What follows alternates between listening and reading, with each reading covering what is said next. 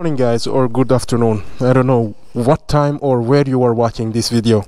Welcome to the first motovlog on the Panigale V2 Troy Bayliss.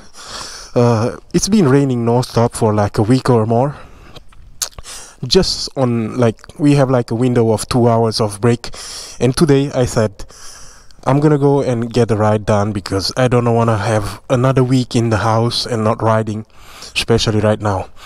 So let's go ride a little bit and talk about maybe the bike and introduce myself to you guys. It's not a cold start because I went outside already, but I have issue with my GoPro number 1, battery dead. The second GoPro, I didn't have the media mod. I left it in the garage. I came back to get that and then go back to shoot again. All right, man, see you on the road. Peace. I ride all the way here, talking. The Insta360 was doing its jobs, but the GoPro was not. So I need to go on something that's similar to a victory lap and talk about the things I already said, but at least I'm trained a little bit. Because I said the stuff, I know. I shoot the B-rolls and stuff like that, so let's go on board. Insta360 on. I'm not leaving anything behind. No garbage, no gas, no trash. Oh man, I hope I don't lose my GoPro, which I put there to charge. GoPro number 2. Alright guys, welcome to the first motovlogs of the season on my Panigale V2 Troy Bayliss. Whoa, slippery.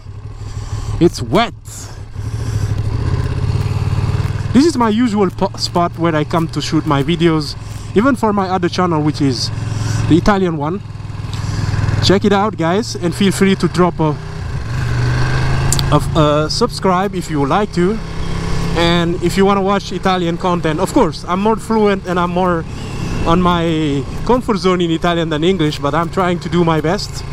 And yeah man, so Panigale V2, almost a year that I have this Troy Bayliss, but for me as a V2 owner, I can say it's almost 3 years, because before this, as you may know or may not from a video of the channel, I had a previous V2 which was a base model. Crappy roads. Welcome to Italy guys. You don't have sand, you have rocks. Rocks and sorry guys, need to focus a little bit because it's wet, it's cold. It's the worst condition to ride a sport bike, but I couldn't stay at home because, like I said at the beginning of the video, at the garage, it was raining non-stop for like a week. We used to have like a window of 2 to 3 hours of no stop, but I was at work during the week, and on weekend, yesterday it was raining, and today I said to myself, if no matter what, I need to go and get a ride done.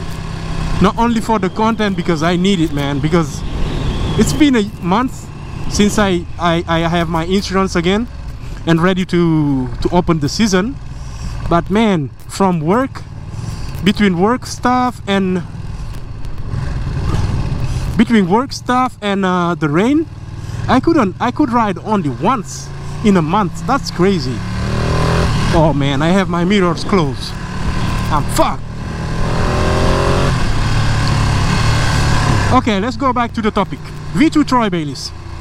I traded my first V2 because I had some stalling issues, and due to the Akrapovic exhaust that was sold to me, installed and tuned by the Ducati dealership here in Milano, and they couldn't fix it, or they wouldn't, I don't know. I can't believe that they could, but they didn't want to fix it. I can't believe that. So I would say they couldn't, which is still crazy, because as a dealership, you sell a bike that has stalling issues due to the map.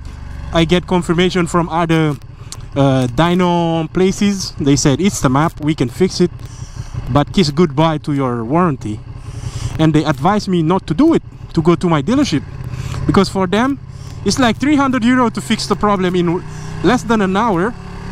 But for me, I have then all the years of the ownership of this bike without warranty, and for anything I have to pay. And as we know, our Ducati's cost has a higher cost, let's say.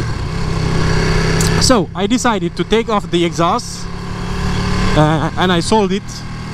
It was a Karpovich exhaust, just a slip-on with DB killers in, even though it was not road homologated, and it was for race use only. I had it for 2 years, enjoyed the sound, love it, and I still miss it, but I sold it because I didn't want to put it on my next V2 and have the same problem, because the bike is the same, the software would be the same. And you might say, or might think, why you didn't get the V2 Troy Bayliss instead of the base model? Good question, but I have a good answer too. When I bought it, it was in 2021, and at that time the V2 Troy Bayliss was not known to the public, so I went ahead and bought the V2 base model. And a couple of months later I bought this one, which is my Hypermotor 821, because I loved it for a while, but I never had the courage to buy one. And I was saying to myself, nah, I think it's too expensive to own 2 bikes, to insure 2 bikes, tires and everything. And it is expensive and everything, but man, at least it's worth it because it nourishes our soul. It's motivating us, let's say. So then I went and get the V2 Troy Bayliss, and it's almost a year. I will do the review very soon, and people might think or might ask me, why you did not get like a, I don't even know where I am.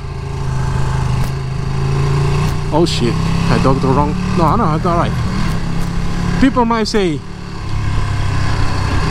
after 3 years, do you feel like you need a V4 or you want a V4 and upgrade?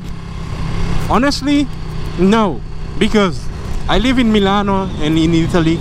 We have not good roads, we have a lot of traffic, and 155 horsepower is way more than enough for these streets, way more than enough than for me and my skills. So no, I don't need a 215/5 horsepower V4. If you ask me, do I want one? Of course I want one. Who in his right mind would say no, I don't want a V4? Being a Ducatista, not me. But the wise thing was for me not to get one, to keep this one, and also to start a process of skill learning and skill developing instead of changing the bike because the new one comes out or stuff like that, because every year there will be something new, or there will be something that's you would like to have more than what you currently own. And I don't want to get trapped into that, you know, bullshit and expensive hobby or spending method. And about the skill learning and skill developing, in 2024 I want to do more track days. In 2023 I did 2. You can see from the tires they are a little bit, you know, used from the track, you can tell. And the other thing I want to learn is to start doing wheelies. I have a Grom, but being 6'1" or 1 meter 86 centimeters, I'm too tall and I'm too big for the Grom, and it's too much power. It's too much work to clutch up the Grom or to power wheel it. You have to clutch up the Grom because it has no power. So I bought the Grom in 2019. I was without a bike because I had like my 848 sold, and I needed to at least be on a bike, and while I'm looking for a motorcycle to buy, let's say shopping, motorcycle shopping. So I went ahead, got the Braun, which I now use as my scooter, city bike, because for these roads I don't need a powerful bike because they run hot on summer. Right now in winter it's very nice, the heat I feel between my legs, but in summer I never had a problem with the heat of the Panigale V2, to be honest. Let's turn around because I don't know where the hell I'm going. Not in summer, nor in summer, nor in winter. In winter it's pleasing. Never do this. And yes, man, so I will try to practice the wheelies The wheelie things are like illegal in Italy, but I will do my best to not be, you know, arrested or to be in trouble while bringing you the content.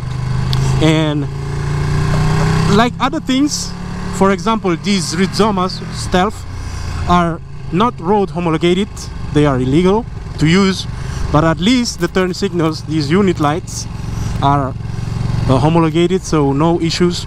But if I get pulled over by the police traffic and then they see these mirrors, they could give me hard times. Same was for my exhaust, but I loved it. I just said fuck it. And in Italy we are a little bit lucky, you know. A lot of non-homologating things are on bikes, and honestly the police are a little bit more forgiving, let's say, and we do what we do, you know. As long as you don't act like an asshole when you get stopped, pulled over, or play with the cops, you should be fine. So it is what it is. So I decided to keep this bike like this, and I love it. In few weeks I will bring you the 1 year review, tell you what I like, what I don't like. You might know already, but me, I love this bike. When I look at it, I have a feeling that I can't describe. It motivates me, it makes me feel and realize that dreams can come true, and it's achievable to make our dreams come true. And it also gives me a motivation, and it puts in my mind that I can achieve higher stuff, like other limited edition, because this is not limited, it's just numbered, which is a marketing strategy that's working fine, very well for Ducati, and they are doing it on Monster and stuff like that. It's inspiring me. Maybe in the future, way in the future, Super Leggera, of course, use one, or a Desmo 16 RR could be nice. Alright guys, I'll let you hear the exhaust sound, then I tell you the difference between the bases. It doesn't sound very bad, but of course the Exapovis is way better. I miss it, but I will not put it because too much money and too much trouble. It's more for the risk than the money, because you know you can do it. So the difference between this one and the base model, of course, is the livery that you can see. It's a tribute to Troy Bayliss, the first championship he won 20 years ago. Oh, I said it right the first time. That's nice. The second thing is the all-in suspension, all-in front fork, NIX NIX30, and on the back the TTX 36, the shock, and what else? Oh, that is this thing. I don't know what the name is. We call it Piastra di Sterzo in Italian. It has a number and the name of the bike, which is Troy Bayliss. I still can't say it, but I will show it to you or write it to you. Troy Bayliss 20th anniversary championship, whatever. It is what it is. Those are the difference, and there is the signature here on the tank. It looks nice, and that's it. Basically it's a V2 base with a graphic and stuff like that. It looks nice. It rides better than stock ones because these are premium suspension component. Alright, these are my social. This is my Italian YouTube channel. If you wanna drop a subscribe or check some videos, ask questions, or hear me speaking a language I'm good at speaking, at least, because Italian is better than my Italian is better than English. And it is what it is, guys. Thank you very much for watching. See you on the next video. Like, share and subscribe. Bye.